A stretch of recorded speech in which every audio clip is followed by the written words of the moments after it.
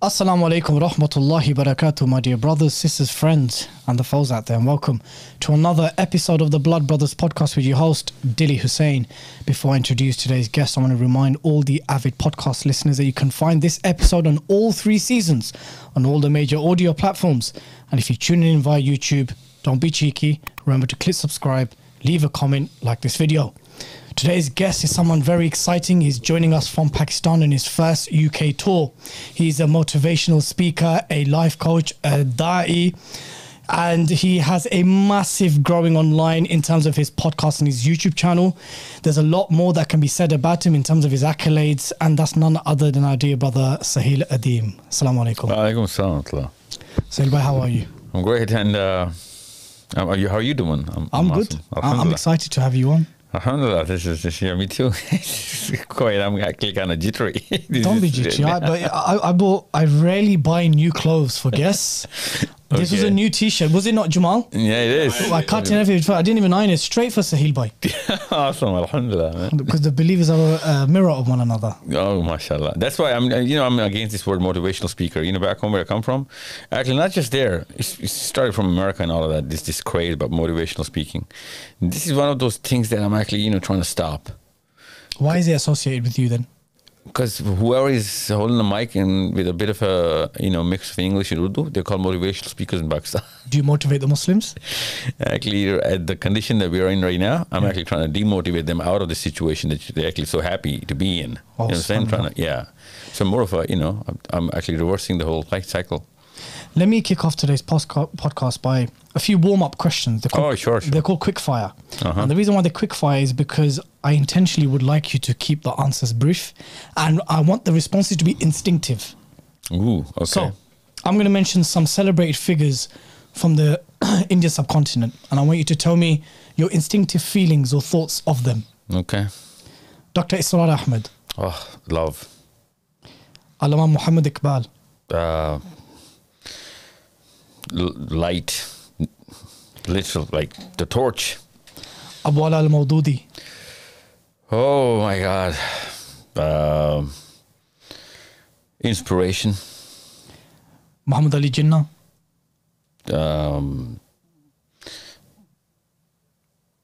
Father. General Zia. Puppet. Tahreek Labbaik Pakistan. I cannot quickfire this one because I'm still reading up to it, because recently I was asked this question. I didn't even know much about this. So what's the instincts? Good lads, don't know much about them. PTI. Okay, with the TLP, because this is democracy we're talking about, right? Yeah. Yeah, I'm totally an anti-democracy guy. I think that's going to be the bigger part of our discussion today. Yeah, absolutely is. So where does PTI fit into that? Because PTI, I'll tell you, instinctively, I like PTI in a way that they've made the bigger change in the kind of people in the kind of age group that I want the change to happen. So they broke the idols. So there is some room or space for democracy then? No. But they used that system to make those changes. No, actually, because of this system, that change cannot happen.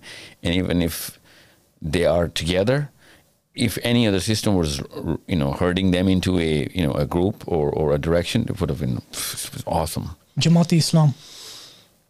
Again, if democracy was not there, this is the only real set of people with enough academic and intellectual vigor, but democracy is ruining them as well.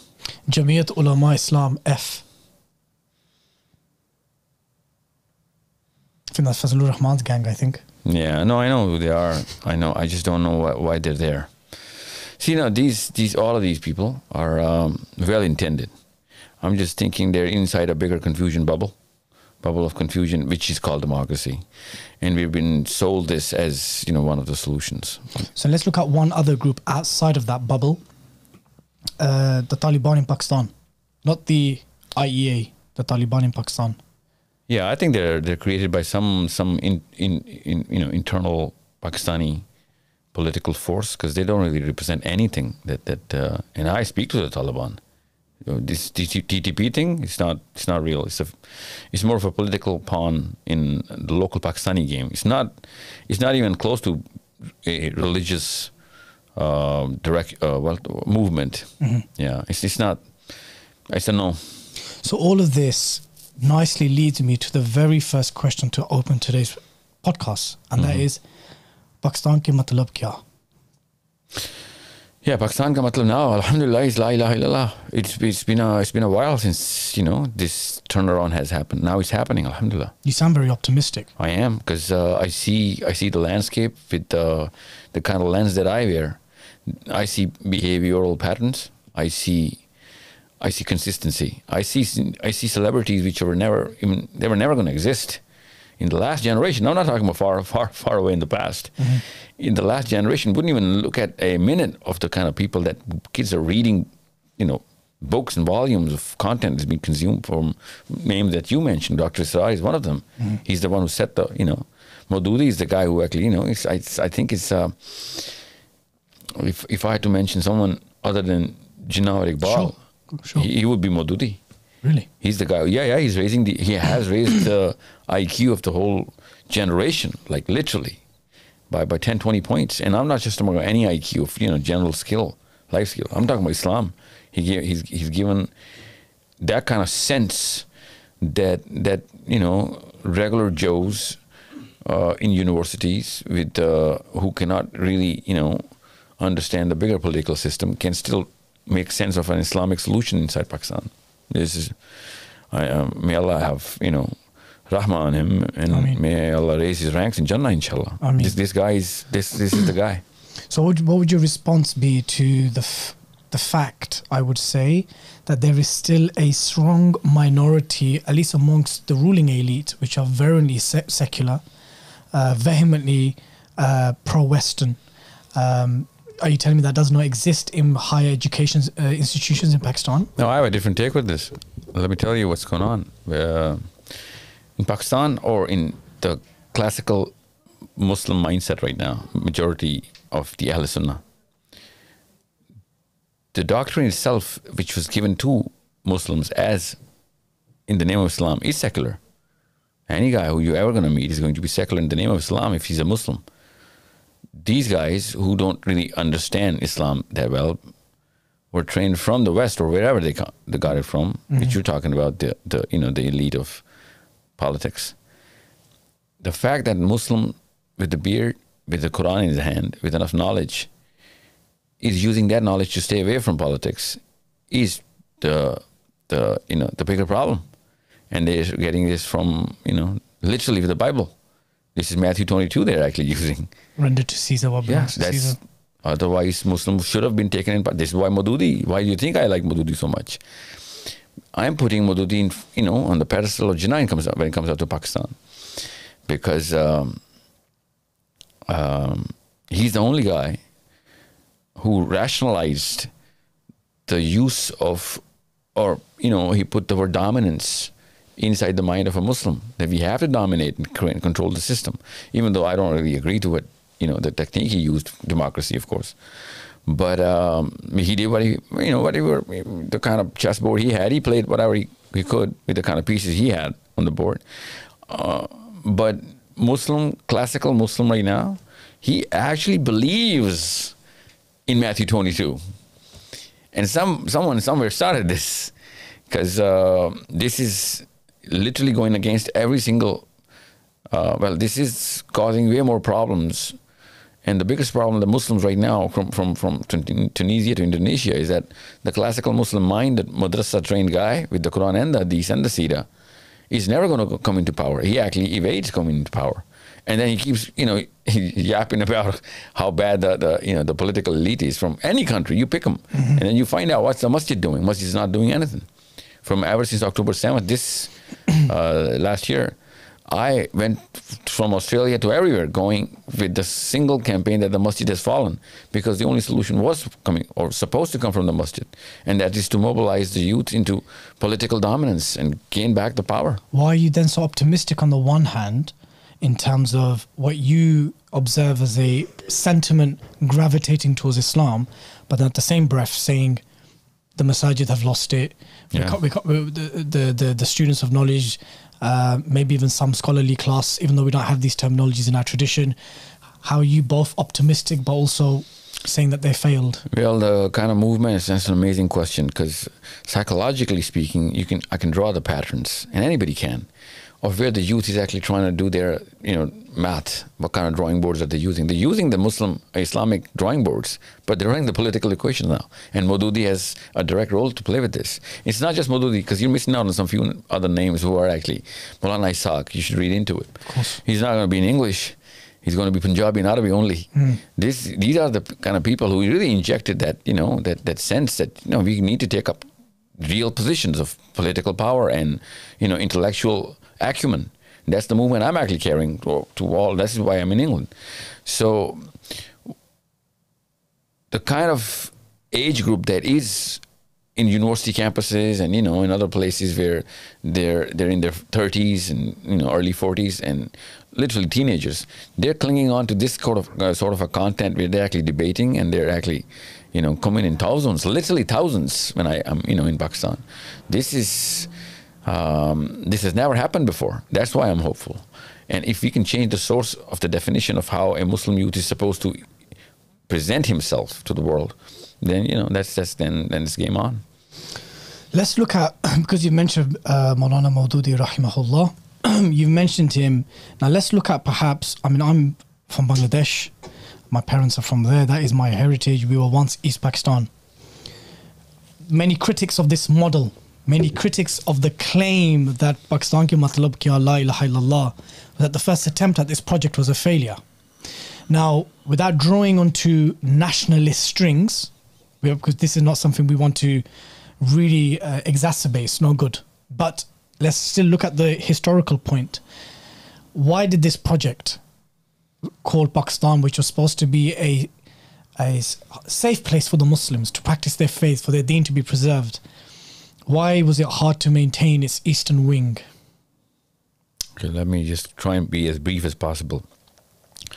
When Jinnah had to lead a movement, he had to lead the movement of the mass. The mass was emotionally religious. But Pakistan, Bangladesh, India, the Muslims, and still the Muslims are at the lowest of the hierarchy of social at the social structure. Now, if you have to lead a mass which has absolutely no resource, you need those kind of political pawns which have some sort of a resource, power, money, influence, and those are the people, and still they are people who are not religiously tuned. They were businessmen, they were nawabs, and they were people of good and big enough networks. They were connected with the whites, and so on and so forth. So I would have done, and Jinnah did what anyone would have done. That since the religious mass does not have any dime to spend, but they have the religious emotional thirst and the drive, I need the middle layer, which is absolutely not religious, but needs some sort of a position of power. Because they did, by the way, they're still in power. Mm-hmm. So he had to get the mass a separate country, a platform, and finance it and mobilize it through the power and the structures that he already had to play with. Now, from Liaquat Ali Khan to Imran Khan, these people don't represent the mass.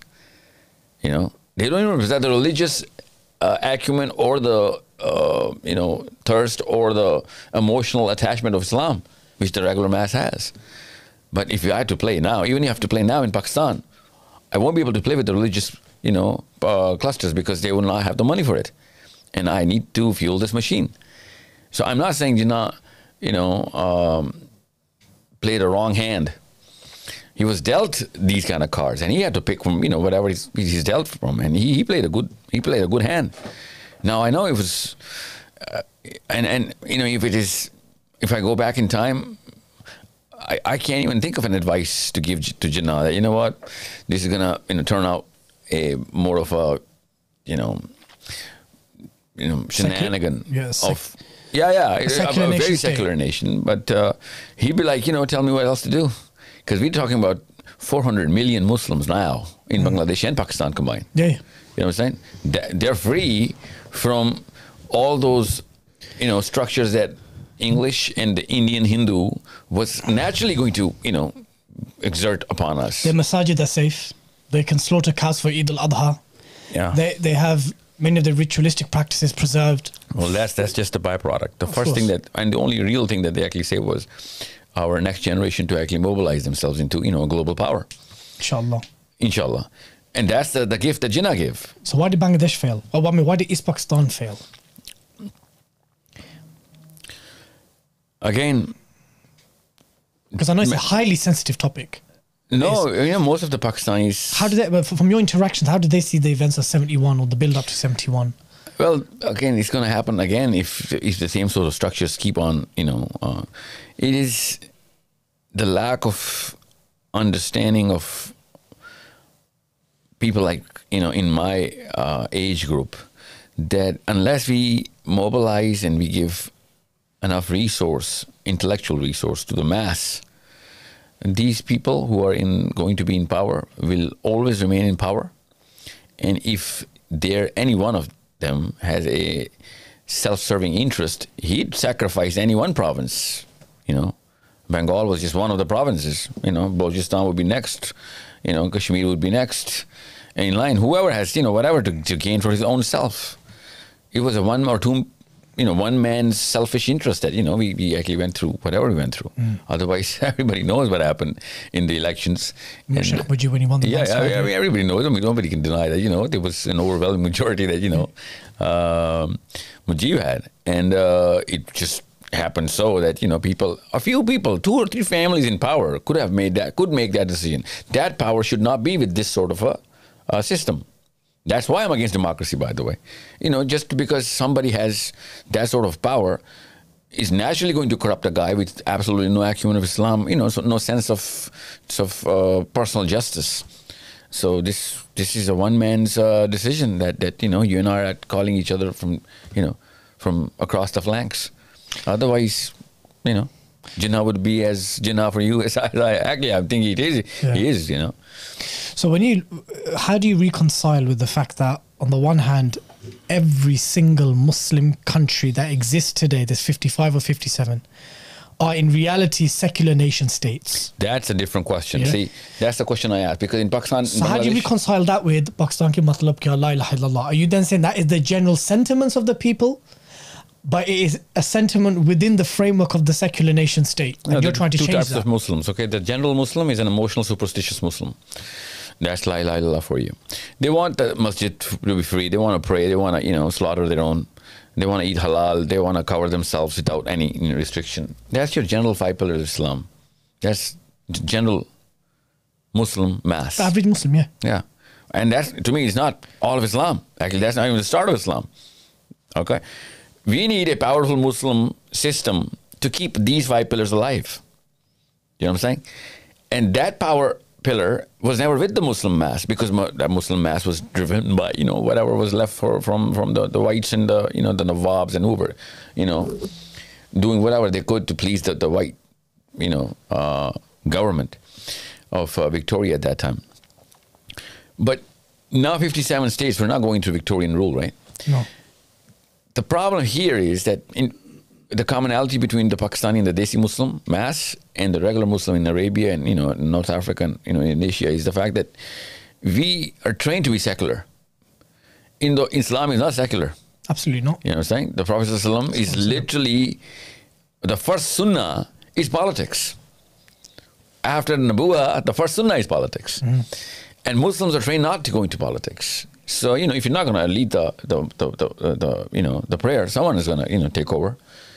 This is just a simple rule of thumb. And they did. And now money determines in Pakistan, India, Bangladesh. Money determines who's going to lead the house. Literally, money. So PTI had no realistic hope in establishing Riyasat-e-Madina? I'm amazed that you even heard the word, because this is not a word which Pakistanis know that they meant it. Yeah, but they claimed it whilst coming into power. Listen, the regular mass is emotionally, superstitiously tuned into Islam. So this word really sells. Riyasati Medina. Yeah. The society of Medina, the first Islamic state of Medina. Yeah, and I want to believe, because I believe that Riyasat Medina is the only Riyasat that is going to work. Can Pakistan be that Riyasat? Yeah. Any population, see, these two structures have to be intact and linked. The general mass, which is never going to be, all academically correct and knowledgeable and all, because that's general mass. That's why you call it general mass. Absolutely, laity. Yeah. If we give them these four resources, as moral capital, the mental capital, their, knowledge sets, their political capital, and their financial capital to raise. There you go. You got your Muslim to, create their own structures of power. And not just create a new structure, just take back the structure wherever they're from. Actually, my movement right now, the Awakening Tour, is to create or, get people aware of these four structures, because overseas Pakistanis, Bengalis, and Indians. Elaborate a bit on those four then. You spoke about the four. Elaborate on those four. What does that look like in terms of practical terms? Yeah, there's two stages to it. One is three stages. One is the current stage, okay, where we know the landscape around the 57 countries of, not just the whole globe, wherever the Muslims are. Mm-hmm. And then the transitory state. This state is where the teenager right now is going to take power of whatever he's going to do in whatever career he's going to make in the next 20 years. We need that teenager right now envisioned and well-grounded in that vision to take these four pillars by design, okay, and establish competence in these four pillars, measurable, get the financial independence, political capital has to be established. What does that mean? Because a lot of people would think that's ballot box. No, it's not. That's exactly what. But I'm telling you, a lot of Muslims in the West will think when as soon as they hear politics, they will think political engagement, voting, ballot box, lobbying, block voting. Mark Zuckerberg did not have a ballot box backing him up, but he still called the shots in the U.S. elections. You know what I'm saying? Yeah, that's exactly what I want. And it's not just social media. I'm talking about real network. Okay, because if you have the political capital, and I'll tell you how to get that in, we have naturally the biggest platform for the financial capital as well. So let's just do the math on the Desi Muslims only for now, just as a test case. Oh, we're a massive group. Yeah, that's why. We actually are the biggest Muslim group. India, Pakistan, Bangladesh. Yeah, no, but the strata I'm talking about is the overseas. Oh, the overseas Bengalis and the Pakistanis. Third, fourth gen. Yeah. No, yeah. No, well, you're talking England only, right? I'm talking about globally. Okay. Because in Australia, it's the first gen Bengalis. Oh, yeah, of course. So I just came from there. They were like, we don't. Sorry, I assumed everyone arrived in the 60s like us. Yeah, that's not it. That's why, I keep telling the Melbourne Muslims that, I'm going to England because that's the center of the overseas Muslim movement. Because you guys are not half and half. You guys are not confusing the Desis in English. You guys are as English as King Charles, right? Even more sometimes. We are the oldest diaspora community in the West. Yeah. Hence, your generation is not going to have that kind of cognitive dissonance from the Desi culture versus the English culture. You can actually drive the movement without having that, superstitiously defined, emotionally meshed up version of Bengal, Islam, and England combined together.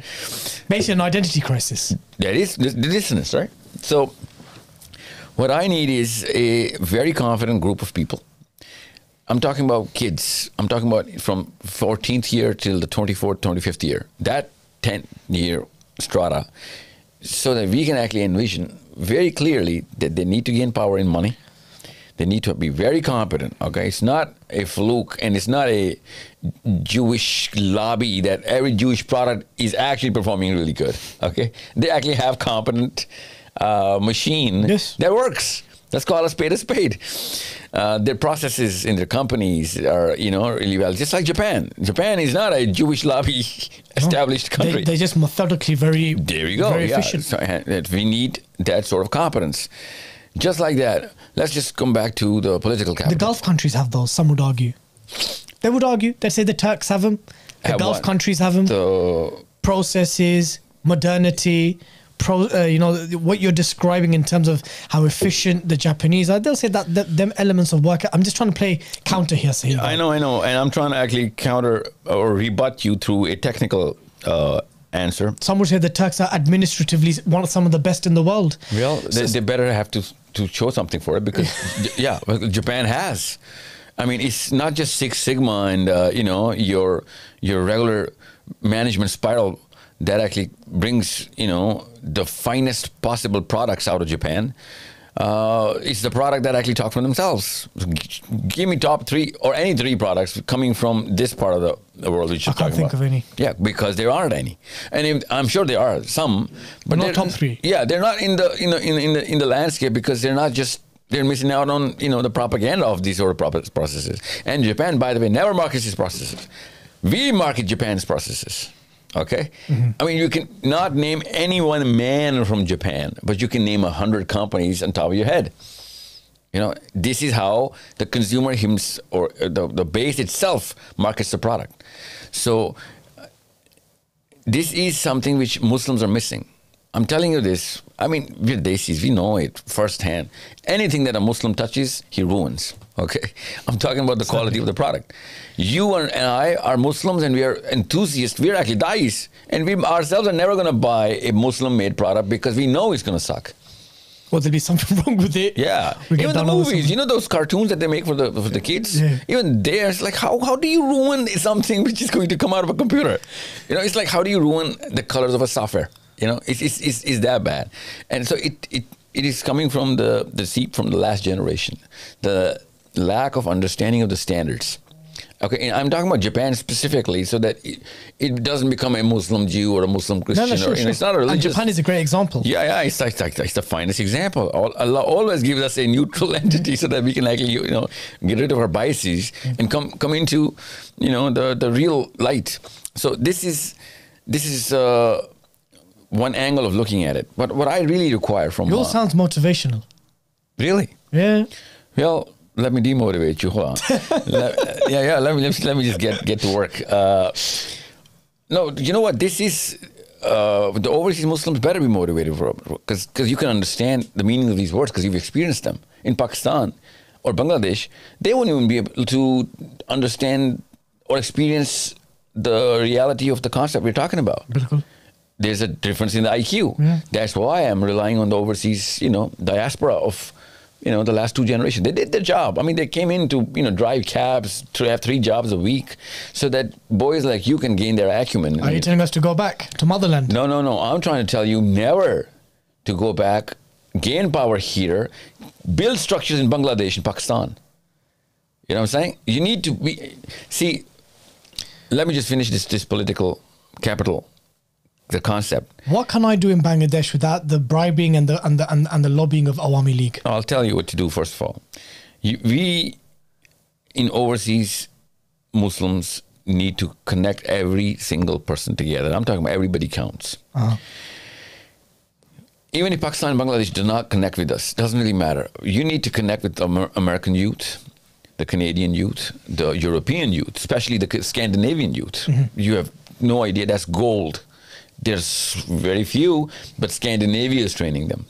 Now, you want to compare Japan with anything else, you got to compare Japan with Sweden and, Norway. Yeah, Norway. I'm thinking Norway's top of the food chain right now in terms of the way they've actually created the social structures. I know you and I do not really agree to, the philosophy behind those structures, but the performance of that structure is flawless. Okay? Now, just like that, those platforms are enabling the Muslim mind. If he's actually, given proper knowledge of politics and how to dominate, they do not have to dominate Norway. They have to enter the politics of Norway and call the shots around the globe. That's from Norway. From Norway. People from Norway are calling the shots in Bangladesh and Pakistan. Okay. Some people in Sweden are literally writing the foreign policy of Pakistan as we speak. That's how it works. There are enough people in the Biden cabinet, 37 to be exact, who are actually calling the next aid to go to Israel. That's good work, good job. And that's how people should behave as community, right? Muslims are not doing that. I'm not going to diss them for doing their job right. I mean, there's a big,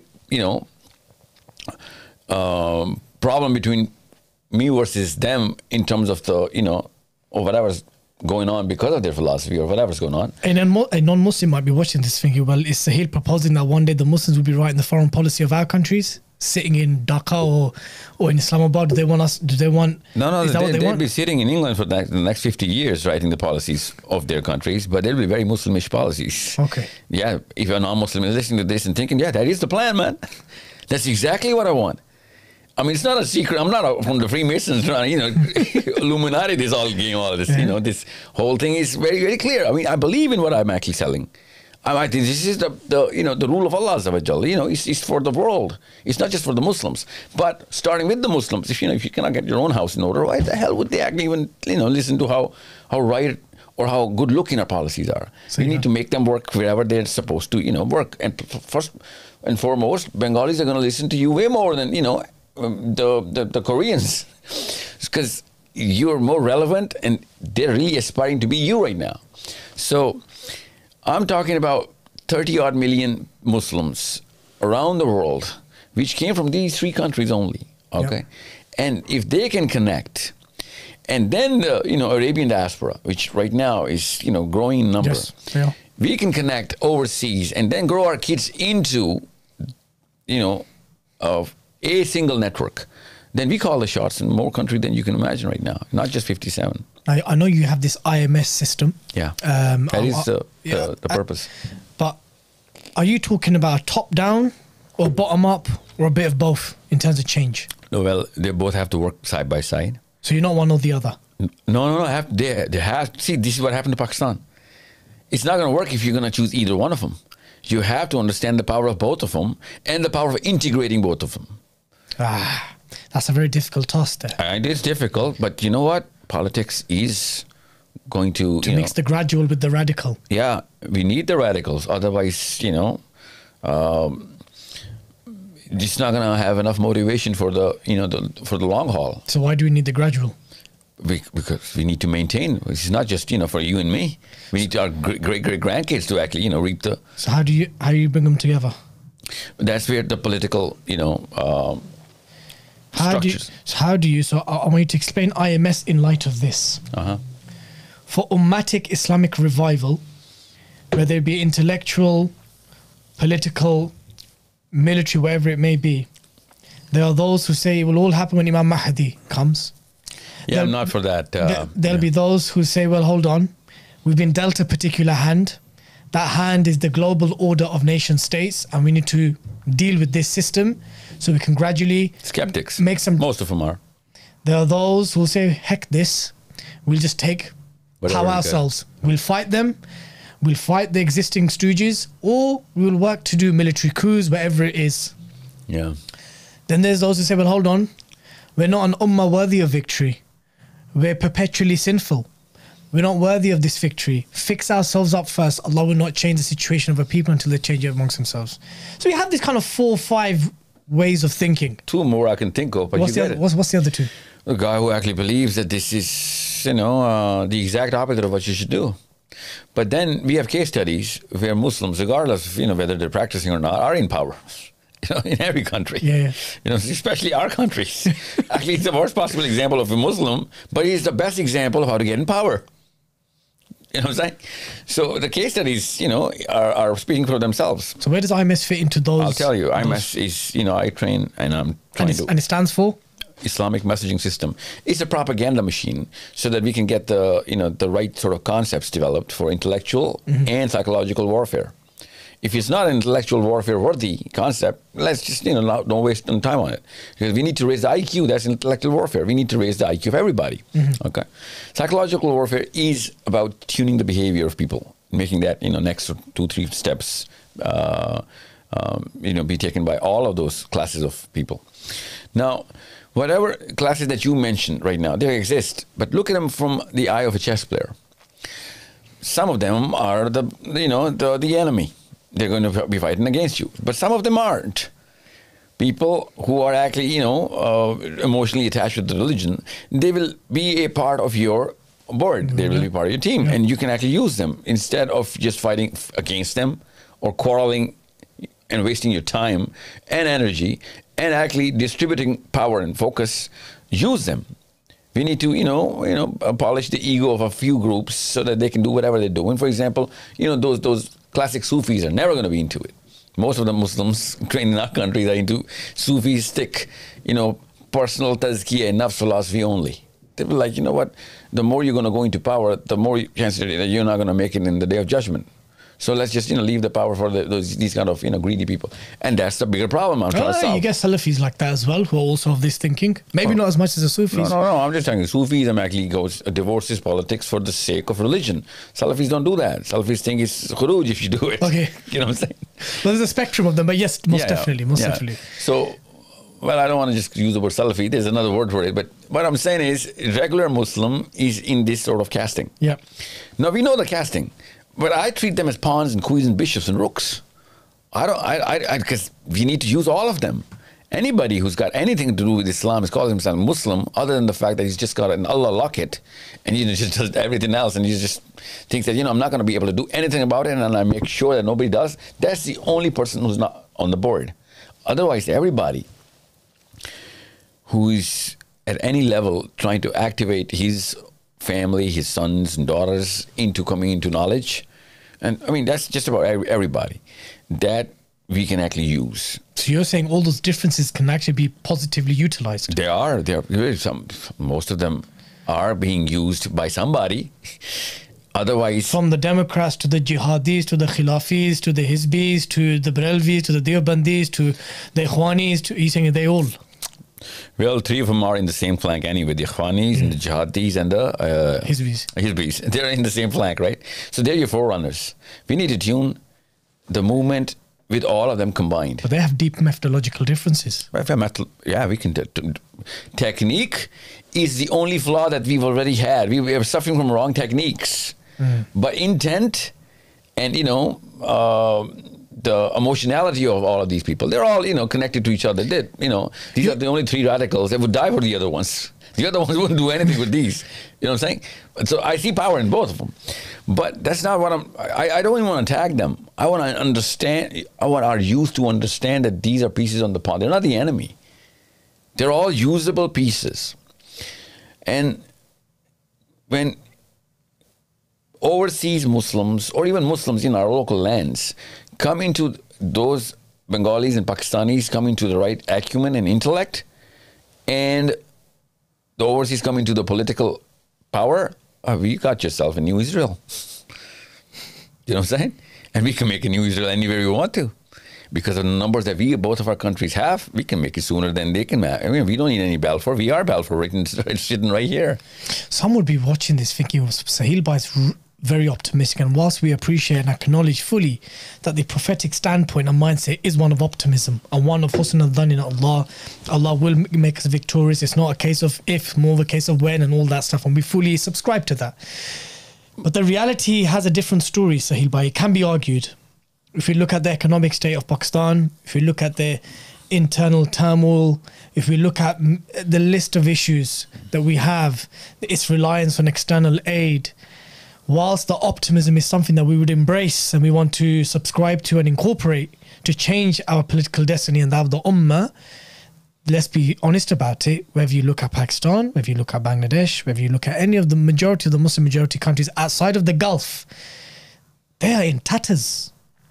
They're a mess. Yeah. There is no autonomy. Forget about even people moving or shifting for the sake of Allah. They're barely moving and moving for the sake of their own people. So what I'm trying to posit to you is, no, I got it. How do you reconcile prophetic optimism with a daunting reality? Currently, landscape. See, understand how the group moves.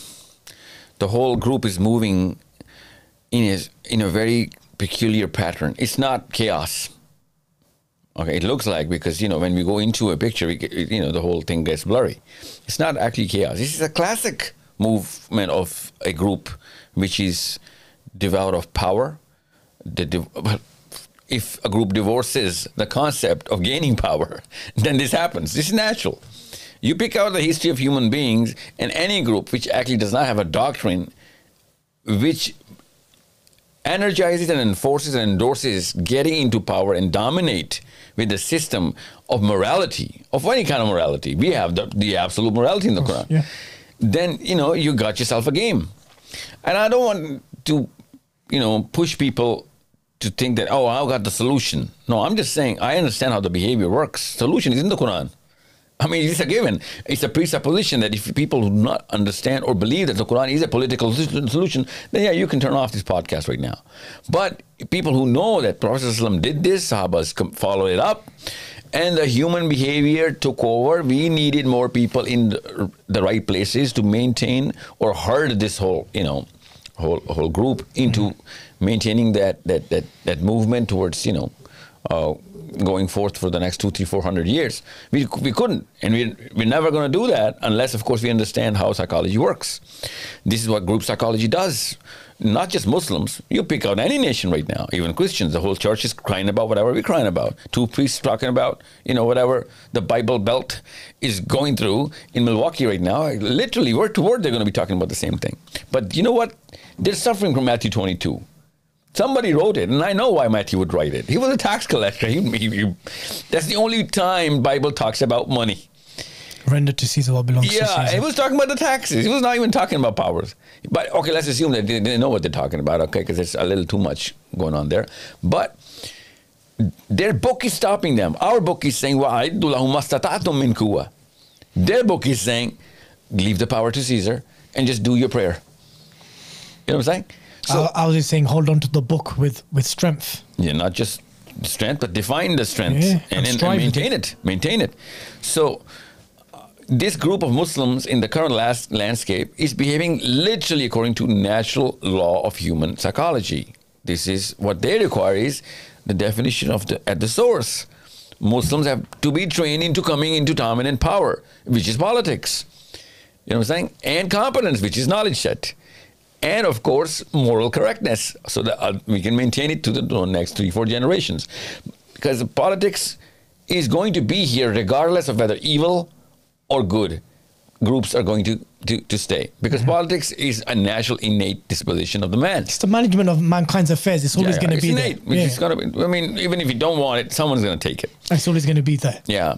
So why are we not using the Quran to actually, politicize and, combine and make sure the structures are morally correct and justifiable under the Sira?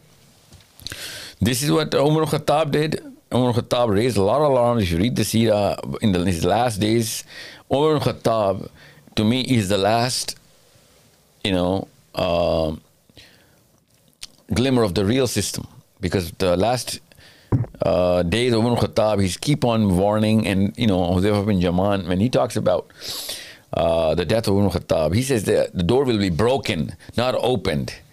Okay, and this actually shows that we're going to break the system in the last, the way we're going to actually deal with the last, the way we're going to interrupt the reign of Umar al-Khattab. That's human behavior, that's human psychology. So we need to be really clear as to how to create a structure and maintain it. These are the two things. Now I can quote case studies of Muslims and non-Muslims who created structures from these 4 pillars. Actually, they created it with less than 4 pillars, from the Greeks to the Romans to the Persians to the Muslims, and in the recent few hundred years of worth of history. But unless you have these 4 pillars, you're not going to be able to maintain it. Now, right now, what I see is guys your age, girls your age, they can understand what I'm saying. I thought we're the same age. Yeah, I'm talking about in the 20s. I'm assuming you're in your 20s. Right 20s? I'm 35. Awesome. So, okay, well, you carry yourself really well then. What I'm saying is, boys and girls in their teens and 20s, they need to be trained into the fact that unless you're in the power, you're not a good Muslim, sorry. See, now that's the change in definition. Because the definition is literally against this statement for the last few hundred years. Mm-hmm. And I personally believe that it started with Yazid bin Muawiyah. I personally believe that. Because the definition that they're actually pumping into our blood of what is khuruj and what is not, Hussein al-Islam doesn't even apply. It doesn't even apply on Hussein al-Islam. According to their definition, current definition, Hussein al-Islam becomes a khariji, na'udhu billah. You know what I'm saying? So this is something which is against the very essence of Islam. Umar Khattab, why do you think I keep quoting Umar Khattab to everywhere I go? Because he represents dominance. He represents the political might of Islam. He represents a philosophy that you need to keep the power to make sure you can herd the whole ummah under the rule of Allah.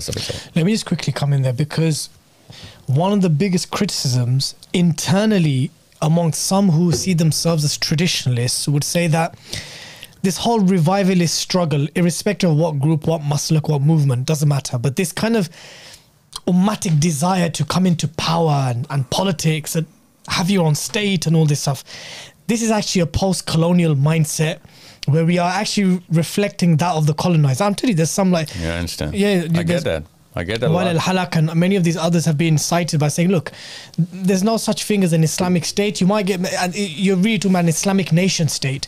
You have tradition like Hamza Yusuf and many others who have said that, look, you know, this whole thing about power, you've misunderstood it. Allah will give you power. It's a means, it's not the end. Yeah? Meaning it's not the end goal. If Allah gives it, tazkiyah, power is going to come to you. That's what they believe in. Yeah, but so the whole kind of, but once you're ready for it, Allah will give it, but it's not the sole objective. They don't understand the human behavior then. I'll tell you the two hadiths. We know the whole seerah and how, from Abu Bakr Siddiq to Ali bin Abi Talib, the whole, system was carried forth. And then we ruined the hell out of the system. After Ali bin Abi Talib, we know what happened, and to kingship and family. No, it's not about the order of management. It's about the plight of the people. Okay. Now this is going to happen again. See, the Prophet ﷺ is teaching us psychology. We're just not reading into it. When Isa ibn Maryam is going to come in, he's going to reign the planet literally through his kingdom. 4 years. Okay, his kingdom. Okay, it's monarchy, and after 40 years of the departure, the real death of Isa ibn Maryam, people are going to go into so much of a chaos, then Allah is going to lift the Quran. It's like, no more for this. No more for this, human being are not worthy of this. And then the Day of Judgment is going to come. Day of Judgment cannot come even if there is a single Muslim on the planet. That means even after the kingdom of Isa ibn Maryam, and every single household will be Muslim. Yep. People are still going to go out of Islam, so much so that no one is going to remain a Muslim. This is classic human psychology being taught by our Prophet sallallahu alaihi wasallam. Understand how human beings behave. Now, what happens after the death of Isa ibn Maryam? The power goes to the regular folks. So if the power is with the right people, it is going to, bear the fruit. This is what happened to Abu Bakr Siddiq and Umar Khattab and, Osman Ghani and Ali bin Abi Talib. The right people had power. We had the right sort of, structural, maintenance going on. So power is necessary. Tazkiyah is going to maintain the power. And you know what? I believe that Tazkiyah nafs is the ultimate purpose, like Hamza Yusuf. But I believe that you need to make sure that everybody can do tazkiyah. You know what I'm saying? Otherwise, you're just going to do it for yourself. The politician's job is to make sure the system is tazkiyah friendly for everybody, every Muslim, because there is no compulsion to bring people into Islam. So the system has to be there, but the ease of tazkiyah can only come from the system. For example, Scotland. Right now, I just came from Glasgow. I'm not just talking about Glasgow. Even Pakistan is a classic case study here. Okay, let's just take Pakistan first one, so that people will not think that I'm being biased. But the classical Islamic laws cannot be practiced in Pakistan because the people in power do not understand Islam, even though they would want to. For example, the law of inheritance. You cannot inherit your property to your grandson. Okay, you have to inherit to your son. But in Pakistan, you have to, if your son is dead. Okay. Where is this sense coming from? This sense is coming directly from Scandinavia. This sense is defined on paper in a legislation, okay, and so on and so forth. I'm just giving you an example. Scotland, the RME, you have to include all. I mean, I was coming from Glasgow, and there was a prayer room on the airport, and I was like, awesome, man, and I went to the prayer room. There's a prayer mat. And then there's this big murti right there. The multi-faith room. Yeah, I know. And it's not just that prayer room in the airport. It's the schools in Scotland. Okay? Who's calling the shots in that? Hamza Yusuf? The other Hamza Yusuf? Ironic that, we're talking about Muhammad Yusuf. Yeah. No. Muhammad Yusuf is not calling the shots in this. He's a poor puppet of the system. The power structures are coming from somewhere else. And you'll be amazed as to how some countries and some people in those countries are calling those power structures, energizing the power structure, maintaining it per se. Because they didn't come up with it. A lot of people come together. It's like more of a deep state concept of where the power actually is, conceptualized. But they're maintained by people like these. Do you accept that there is a deep state in Pakistan and many other Muslim states? I think if there is a deep state, which there is, then Pakistan is one of the many that they better be affecting Pakistan. Otherwise, it's not deep enough. Okay, but is a deep state necessary for survival? Well, it had to be because, see, this is why I believe that our Islamic system has to be established. There is no other solution. There is no antimatter for this deep state matter. Okay? There has, because Islamic system is the only system that goes from top down and bottom up at every single element. The audit is for every single element in the system, from people to processes. Deep state is the only thing that you cannot audit because there's no one man that you can audit. Okay? There's no one group of people. There's no one country. There's no one law. There's so much going on that even if you take out a few, they're going to be a lot more than just, so you cannot just, pick out one. It's a machine. The machine is an oversimplified way of saying it, because we all know it's a very fluid concept. Islam, the system of Islam, the political installation and the understanding of how human beings behave coming together is the only antidote for this deep state concept. And you think, I don't know what's going to happen even if we do establish the Islamic system in any one of these countries or the world. All hell is going to break loose, because we're actually poking the bear right now, right there, right on the face, actually. So can you see this happening without little to no bloodshed, Said? Because there could be. No, there will be blood. There will be blood. And you know what? I've got a book backing it up, because if there is blood, I know what to do about this. What's the book? The Quran. There's the only book with enough aggression, assertiveness, and absolutely no inferiority complex of the reader. It is the Ahkami book. It is not a book with pleas, no requests. We need a book which commands. We are the only nation with a book that actually commands. I mean, imagine the superior psychology that it takes for a Muslim to implement the book. I mean, there are no pleas and requests. So you have a book, you can go to any sort of power, which the Sahabas did and which our youth can. But we need a transitory period where they can actually have competence and political network. Otherwise, they won't be able to get that sort of an assertiveness in their speech. That's why I'm relying on English Muslims and American and, youth like you. Because the Pakistanis and the Bengalis are trained not to be assertive. That's the problem, actually that's something that they utilize on. This Hasina woman. Okay, ironic that her name is Hasina, and the Pakistani political elite. They're literally feeding off this inferiority complex of, a regular man's assumption that he's bigger than what he actually is. They're actually laughing at the fact that there is no genie, man. You're the one who creates that genie, and you bow to that genie. I don't even have that genie. Just because I carry myself like this, you actually put 10 inches on my height, and just because you're suffering, and they just feed off of it. On Twitter, there's this on Muslim Twitter, there's this stereotype / meme of, it's only Desi Muslims or Desi origin Muslims who always think about Khilafat, Islamic change. It's only these guys that think of these things. The average Arab or average Maghrebi or average Turk doesn't think like this.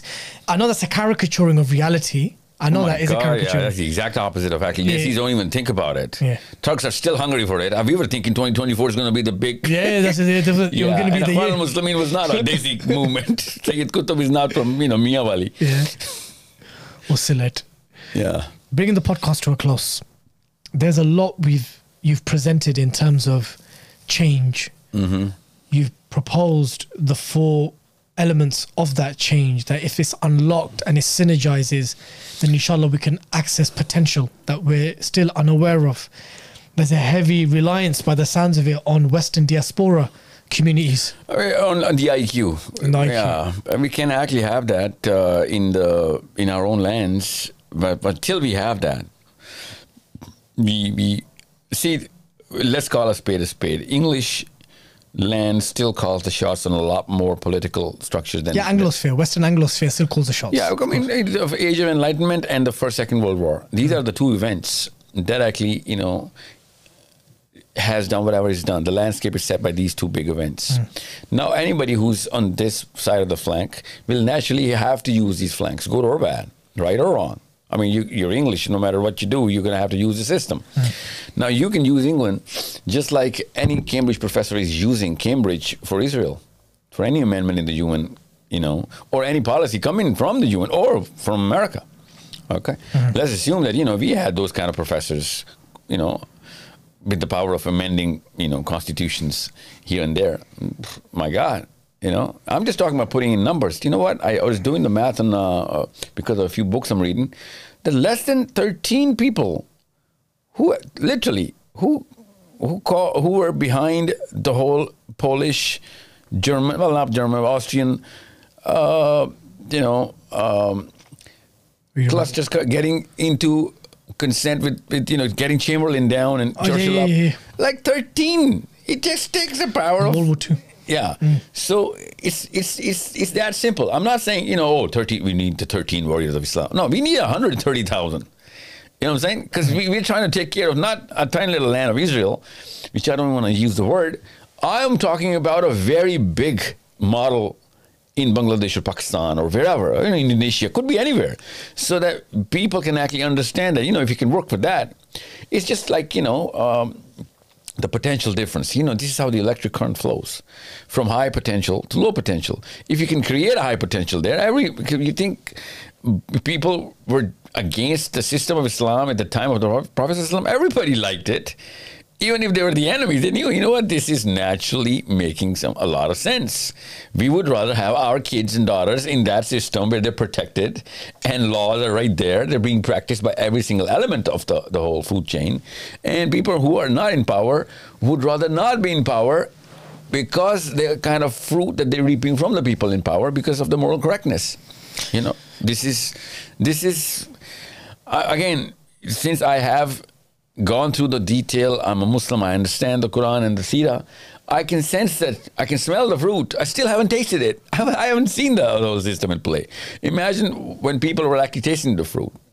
That's why the big age of Islam started from a city. The age of Islam started from a city, not because Umar Khattab had a shimmering sword. People actually understood the system.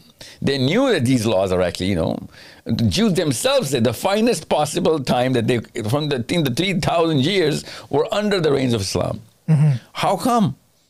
It's not a joke. It's not something which I'm coming in an anecdotal case. It's 800 year. It's written in their own books. Yeah. So they can have their golden years, and we can't. Because it's utopian, it's a dream of Sahil Adeem, it's adolescence of a boy from Pakistan who just read too much Maududi or comes from the You just described the memes. That is what's claimed. Yeah, I know they call me the second coming of Maududi, a self imposed belief system of Islam, or they don't use the word Khilafah as much as I would like them to, but they just, because I don't even use this word Khilafah, I use the word system.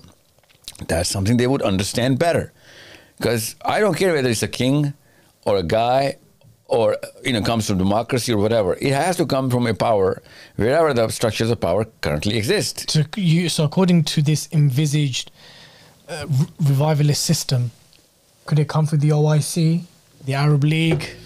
No, Arabs, I'm sorry. They've, they're not in anywhere close to, I think OIC, I would rather go to Paris to get more results from OIC, I mean, it's that simple. I mean, it's literally, I picked that city for... Why can't they be a pawn in your game, in your chess game? They are, their kids are.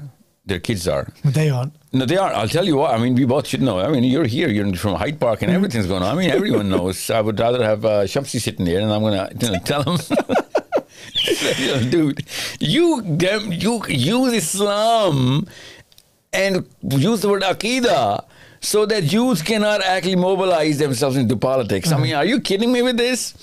Salman Farsi can, straight up criticize Umar Khattab face to face. But no, we can't criticize, our leaders. That's called khuruj, it's only the job of the scholars. And, Imam Kaaba is actually inaugurating the cinema in Jeddah. Crazy. I mean, it's crazy. And you think, but I'm not committing any khuruj because I didn't give bayah to, MBS or anything. I mean, I can talk about it. That's even in alliance with your own, Aqidah as well. I mean. But why can't bodies like the OIC and the Arab League be part of the pawns for positive change that you've mentioned earlier on? They are designed to bow. So if you get power from the outside, they're going to bow to it. Don't worry about it. I mean, it's their Aqidah. You know what I mean? Yeah. It's their Aqidah. So what you're actually saying is then this proposed system can't coexist with the nation state then? In the transition, it doesn't really matter. Even if there are lines drawn on the map. Okay. NATO is a single body, eh? European Union is a single body, but there are lines drawn between Germany and France. It works. So we can. Say, I'm giving a lot of hints to the kids who are aspiring to, see, I'm talking to that boy or a girl, but, boys can really get it because, man is designed for power, okay? Our psychology comes into a dopamine cycle for power. I don't want you to think of Bill Gates or Elon Musk or Steve Jobs going from Budapest to Baltimore in his plane trying to do his commercial math of how many dollars.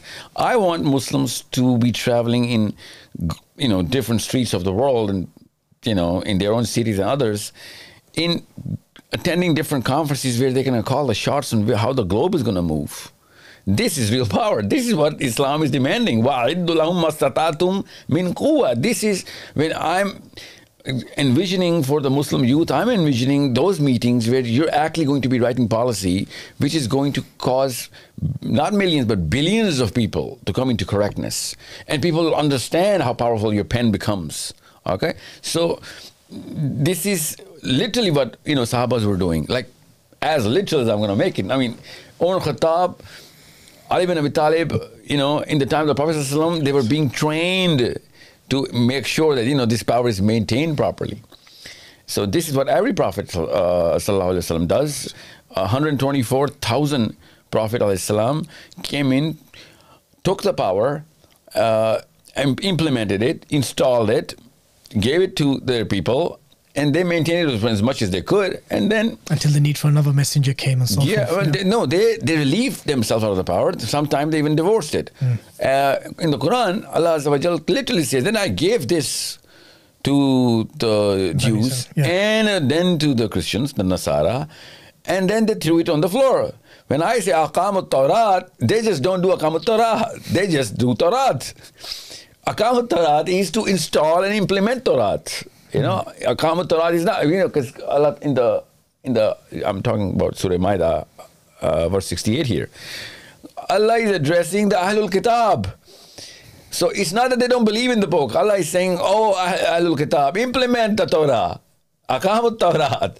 So it's not about, them believing in the Torah. They already believe. That's why they call Ahlul Kitab. Okay, read the verse and I'll tell you, there's so many. I'm just talking about this psychological sense and the structure the Quran builds inside our visions, in our minds.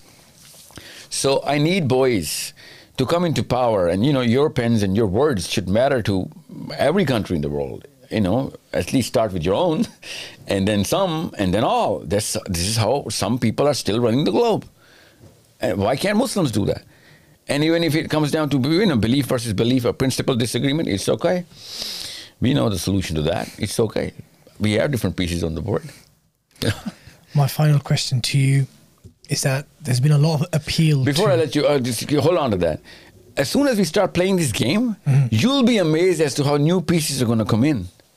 People are waiting for these sort of Muslims to come into power and eloquence and competence. The world should be competence first. First we become competent, then we'll become powerful. That's how natural order is. As soon as you're going to become competent and you're going to talk about the word power, all of a sudden new pieces are going to start to structure themselves on the board. And then you're not going to have these kind of castes. You're going to have literally non-Muslims coming into alliance. That's when you're going to understand the meaning of the Hadith. When Imam Mahdi is going to be coming, a lot of other forces are going to come in for give their allegiance to Imam Mahdi from the Jews and the Christians. This is how it works. I mean, I started to come to go to Australia and in England. I'm just talking about these 4 pillars, right?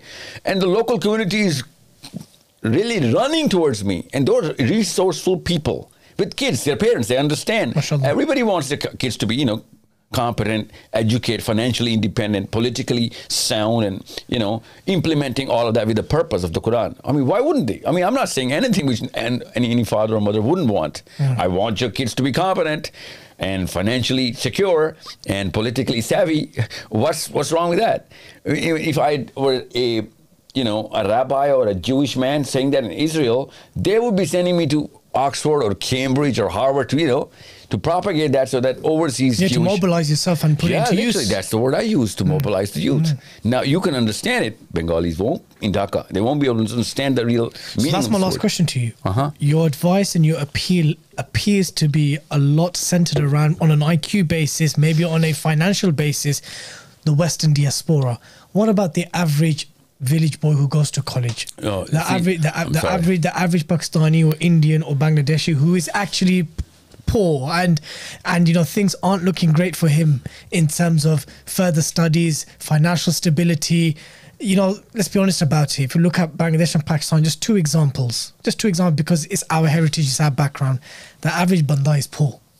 The average banda, life's not looking great for him on a material sense. You know, he'll go to college, he may have a laugh or two, play a bit of cricket with his friends. I'm talking about, especially in the rural areas, not about city boys, town boys, because I'm talking about there's a huge demographic of those who don't have access to the things that we have access to. What's their job in this game? What's their job? What's their role in the revival? Okay, the solution is in the Quran. Okay, it's a little tough to swallow for a lot of people who are going to listen to this, but generally Muslims are poor because of the lack of system of Islam. Okay, the Quran actually talks about it directly in these very words. Fawqihim wa tahtihim. Things are going to come to you. The rahmah is going to come to you. Resources is going to come to you if you implement the system. Because if you're not going to implement the system, don't rely on me then. You're on your own. Okay, that's the baseline. But current landscape, let me tell you how it's going to work. Most of the people who are not poor, or who are not rich enough, do not have any resources. These are not the people who are going to be able to do much. I call a person who's poor in my plan who has no knowledge, because there will be poor people regardless of whatever system you're ever going to run. You know, even if Isa ibn Maryam is going to come here, and you're going to see the landscape, there will be the socioeconomic hierarchical dispositions, you know, and classifications. Well, that is what Allah is saying, that, you know, some people will be tested with poverty, some people will not. Some people will be tested with money. Yeah. So I'm not talking about the individual. I'm talking about, you know, the whole group moving together. We need the poor people. We need the rich people, because we don't really look at them from this perspective. But we should judge the people who do not have knowledge, because it does not require money to read the Quran and understand it. If anything, most of the prophets never had money. And their followers were mainly poor. Yeah, most of the followers, most of the followers didn't have any resource. Some of the people with resource were appreciated, so that we need them. Okay, but that was not up to them to become resourceful. Otherwise, everyone would be resourceful. Abu Bakr, Uthman bin Affan, and Abdurrahman bin Auf, and you know, there's so many, but not so many. But you know, but they're enough so that we can understand that. Yeah, you know what, resources required. When Uthman bin Affan gave, you know, in Tabuk, first draft, second draft of gold, the Prophet said, you know what, Uthman can do whatever now. You know, you're free of anything. I mean, this is, imagine these on, you know, if we were to be said to any other human being, from here on, Uthman can do whatever. So, it is appreciated. Kuwa means politics. Politics requires money. Jinnah said, you know, give me some bullets of silver and I'm going to win you this war. I mean, we know, that's what I'm saying. We need Muslim youth to come into power in terms of awesome careers, big company, good jobs, politically well-placed jobs, and making sure that they're respected in their fields as well. And whoever is respected in his field, naturally is going to get money. However, the general mass in you know, in Muslim remote areas in Pakistan or you know, in Bangladesh, those are the people dependent on those metro youths who actually were responsible for those remote, you know, placed poor people. But they don't even realize that, they're responsible. People in Islamabad, Lahore, Karachi, or Dhaka, or Chittagong, or whatever is a big city. I don't. You mentioned all the big ones. Yeah. Those boys and girls are responsible for those remote people's resources. They just don't know it yet. That's what I'm saying. We need to make them responsible. If I know I'm responsible for 20,000 people, I'm naturally going to be, studying for it, learning for it, even first of all, yearning for it. And then I'm going to learn for it. And then become competent enough to actually do something about it. But we're not letting them think on these lines because we've changed the definition of a Muslim, that you do your own tazkiyah and that's it. You, nafsi, nafsi, nafsi. This is not Islam. This is akhirah. Islam in this planet is anfusana, all of us together. And this is why I'm not talking about just Dhaka and Chittagong youth. I'm talking about the Lahori and Karachi youth responsible for remote areas in your Bangladesh, because we are still in the same family. And unless we do that sort of a connection and network, this is not going to work. My plan only works when everybody comes together. And enough people, I'm not saying every literal person, enough people from every place come together as a network. We call it the TDP now. Actually, I'm officially calling it the Teenage Development Program. From Melbourne to, Houston to London to Manchester, wherever the big cities are, all the teenagers are supposed to be getting at least 8 skills to come up to gain points in these 4 pillars, measurably. And their pillars better be visible globally, because if it's not global, it's not, it's not political. And if it's not global, it's not going to have that financial independence, because if I have 200,000 people in my network, literally, with the same purpose, I can launch a product and I'm going to be a millionaire. You know what I'm saying? But it's not going to be, a commercial plan. I'm just going to have to establish this so that our kids, when they speak in any conference in California or Melbourne or London, everyone in the world would know, how competent this boy is. He's done his homework. He's not just aware of what the global policy is or public policy is. He is going to make sure, right resources are triggered to make that change. This is how any politician works in Geneva, in Paris, or in Washington. These people are doing the right thing in the right place, not for the right reasons. We have the right reasons, which is called Islam. How many more cities you got left as part of your tour? Oh, I just began. I have 6 more. I'm going to do 1 more in London, then Newcastle, Birmingham, Manchester, Bradford, and Southampton. And there's a talk in Nottingham. I have to do the London School of Economics again. They just called me again for another session. So this is first draft England. Then I have to go to Oslo and Sweden and probably Copenhagen, because that's practically where my family is. So it's after that I'm done with the European thing. And when would you see us again?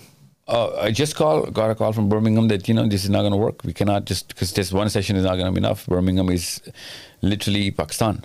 You know what it says? You're not going to find a Gora here, okay? Not in Small Heath or Alam Rock, anywhere like that. Yeah, no. I did not know that. So I'll have to do plan a return, a sequel with a totally different spin, because I need to give some tasks, connect them, and come back and follow up whether these kids are, or parents, because I give tasks to parents and youth, different tasks. And I haven't done any youth program yet. I went to Australia for 2 different kind of programs, one for the general mass, one particularly for the youth. Here I haven't really come up with the youth program because it was a 30-day schedule and still every day was packed. I have to come back for parenting and youth programming. Inshallah. But I need to cover, back home, Toronto. I need to go to America. There are 27 booked sessions in America, which I left for the last, because I need to cover all of this. Once all of them are together, you have yourself your first draft network. But these will be parents. Very busy. Oh, inshallah. No, this is just the beginning. If, God willing, if I am going to live that long, I'm going to keep following it up so that, someone is going to take up the next tour. I don't have to come. If I'm doing the whole tour all over again, then, it's not working. I need to get boys and girls to come in and, take the baton. Well, for selfish reasons, I would want you to visit again so we can host you again. Oh, inshallah. No, I'd love to. Yeah, of course. Yeah. And I need you specifically. You have no idea how much of a, use I have for people in your position, because you are in a position of power. See, now this is something which is a responsibility. And this is something which is why you become so alluring, because this podcast alone, in 20 sessions, you know, you can't even measure the weight of this. You know, this is how big of a responsibility this is. So we have to be really careful in choosing our words so that, you know, you can trigger the right. Because, you know, it's your neurons in your head that are the strings. You're the puppeteer of the next generation. You're literally puppeteering how the next generation is going to move. This is the power of the microphone. You're telling everyone our secrets, Sahil bhai. Oh God, silly. Inshallah. But seriously, you know what I'm saying? So this is, if imagine if Islam is, you know, pouring through your neurons into the next generation. This is literally what the microphone is doing. Of course, inshallah. So this is how I think of all of this landscape. This is how you know, these people of this stature become so important. Inshallah, may Allah take the real task. May Allah use us for His, you know, the bigger purpose of Islam, inshallah. And our kids. And this is the job. This is the job. This is the only job. Everything else is secondary. Sahil bhai, Jazakallah khairan for your time. It was an honor having you on. Oh, are you kidding me? The honor is all mine. Thank you so much for having me. It's such a pleasure. May Allah bless you and preserve you, my dear brother. Brothers and sisters and friends, I hope you all enjoyed today's episode as much as I did. A lot to unpick, a lot to think about, a lot to ponder on as youth and as parents. If you like this episode, do remember to click subscribe to the 5 Pillars YouTube channel, and you can find all 3 seasons, including this episode, on all the major audio platforms. Until next time, Assalamu alaikum wa rahmatullahi wa barakatuh.